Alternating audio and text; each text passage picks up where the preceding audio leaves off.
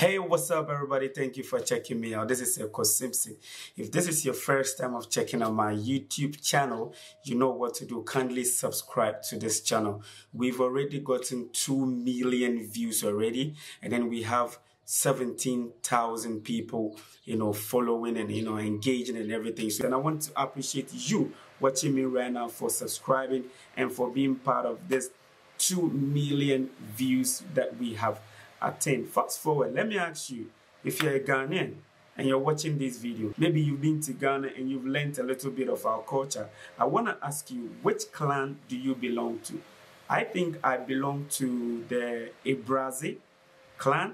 Yes, so we have Ebraze, we have Kona, we have Nsona, we have 7 clans within the Akan system here in Ghana. Yeah, so in the Akan system, or the Ghanaian system, everybody belongs to a certain clan. And like I said, we have 7 clans. So you can't say you don't belong to any clan. In our family, in our clan setup, we have about 7, sometimes 8, depending on your area.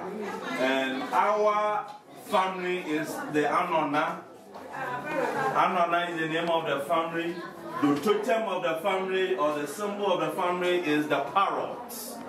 Yes, we say the parrot, even if they don't go to school, they are very fluent, they are very eloquent. So that is the family, and that is the totem. You must definitely belong to one clan. I think mine is Ebraze. I'm throwing a challenge to my dad. I remember my grandmom was like, yeah, I'm in this kind of clan. But when we are growing up, learning and thinking that we've seen all that we have to see, sometimes we want to neglect some of these things. But I'm asking my dad, Kofi Simpson, if you're watching this video, put it up as a comment and tell me the clan we belong to. I'll be very glad to learn about my clan. And maybe when brothers and sisters are coming to Ghana, I can easily direct them to our clan, be part of the beautiful clan, and then we will move from there. Now, here in Ghana, I've already told you that apart from the political positions, most of us are being manned by traditional areas. Now, a traditional area is a group of people who have come together to accept the fact that they come from one certain ancestor, all right? And basically, these people are sometimes the founders of the area we find ourselves. So here in Oguaa Traditional Area, where I belong, where I am from, Cape Coast, where we celebrate the biggest festival in the first week of September every year. So I'm telling you that if you're coming to Ghana this year, 2022, 2023, 2024, think of coming to my region, central region of Ghana, and celebrate the beautiful festival, Oguaa Traditional Area, with us. Yes, so like I mentioned, every community is being manned by a chief or a king. A chief or a king. Aside that, there is one beautiful lady that also helps with the administration of, the council, where we call the Queenmother. Depending on the traditional council, we may have a paramount Queenmother or just a Queenmother for a specific area. But here in the central region of Ghana, Oguaa Traditional Council to be precise, we have a paramount chief and a paramount Queenmother. So when you hear paramount, then it means that there are other communities with chiefs under the bigger umbrella. That is why we have the paramount chief. And here in Oguaa, we call him Osaberima Kwesi Atta II. Osaberima Kwesi Atta II, the paramount chief of Oguaa Traditional Area or Council. Like I mentioned, we also have one beautiful lady who also helps with the administration of whatever goes on here. But unfortunately for us, here in Cape Coast, in Central Region, we lost our long-lasting Queenmother. So she passed on, joined her ancestors, and intermediating between us and the God and the bigger God in 2019. So definitely there was a vacant place for us to fill. Now, here in Cape Coast, I told you that the first settlers of Oguaa becomes the royal family. And here, there's a family called the Abookye family. The Abookye family. They are the people that they pick and instill chiefs and queenmothers. So this family can also be found in the Ebraze clan here in the central region or here in Cape Coast. So fast forward, when we realized that there was a vacant for us to pick another beautiful, knowledgeable woman to also help with administration of Oguaa Traditional Council. The Abookye family came up with the name Nana Ekua Abookye VI.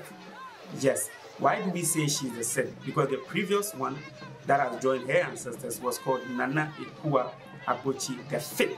So per the name that you pick and per the position or the lineage where we've gotten to as at that time, that is where the number is added to your name. So Nana Ekua Abookye VI is now the new installed paramount Queen Mother of Oguaa Traditional Council.